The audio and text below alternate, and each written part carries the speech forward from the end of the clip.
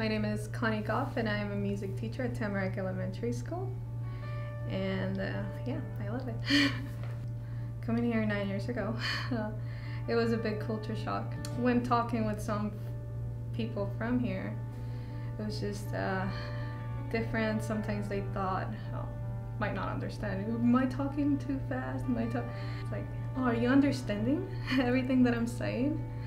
Or you speak Mexican or stuff like that, and it's subtle, but there are so many more countries that they're not aware of. Hey, there are other people that speak Spanish. I was born and raised in Honduras all my life. I lived there since I was born until I was 17. I graduated high school when I was 16, and I studied in Honduras for a year in the university over there, then decided that I wanted to do music. I had already studied English because I grew up in a bilingual school. Growing up, I always came with a tourist visa. Getting a tourist visa involves a lot, just for that. First of all, you gotta have the funds. If you don't have any money, you're not gonna get out of the country. You better speak some type of English.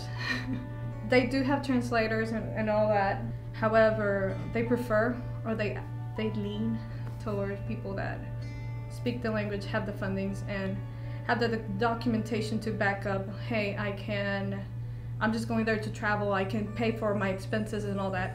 If you don't have any of that, how are you gonna get the visa?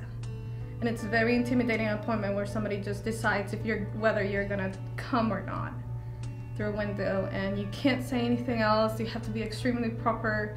They're like, so what is your business in States? What are you gonna do over there?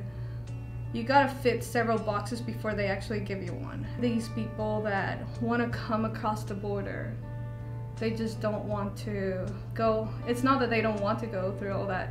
They know that as soon as they put a foot there, they're gonna be like, okay, I'm sorry, you need to go.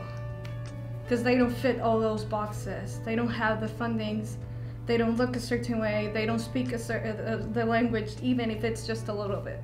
I know for sure in my country, the drug dealing thing, which that's the easy way to do money, and some people get involved with that, and that leads to killing and all these other things in there, which makes it seem that's one of the murder capitals of the world. It used to be.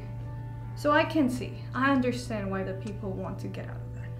Just coming over here, it's a great opportunity. I don't care if it's just waiting tables. You have your $2 that you make plus the tips that you make way more money.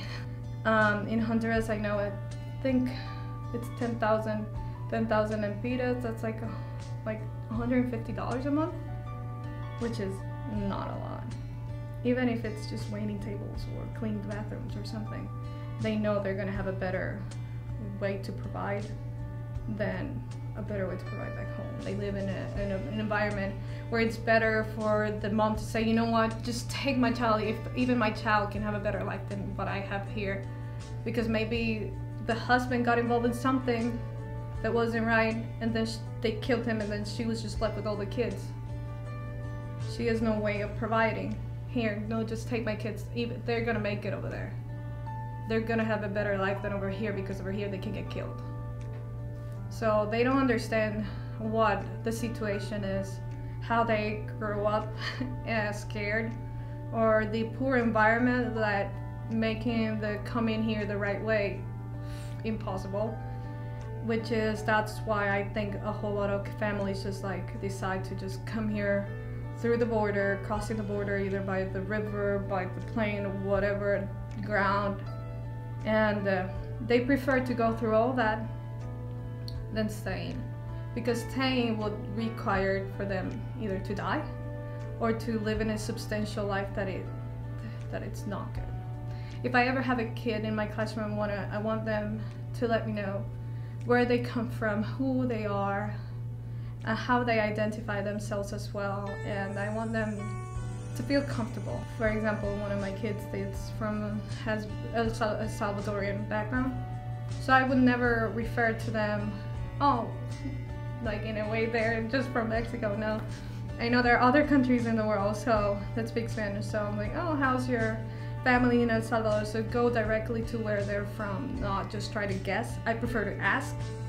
So I would encourage people to ask instead of just guessing. So if you know where somebody comes from, you can kind of correlate how they're going to interact, how they're going to be, and you can, I guess, modify your way of not teaching, but modify your way of addressing to each of the students in that way, depending on where it comes from, which I know it's going to be hard. If you have, like in my example, I see the whole entire school. So modifying for the 500 kids, it's kind of hard, but taking the time to know your students, it's important, and it's the starting point for sure. And that is the where we want to get to in our classrooms, is for us to create a safe environment where kids are able to express themselves. And a way to do it is just getting to know your students. I am Connie Gough, and I am an advocate.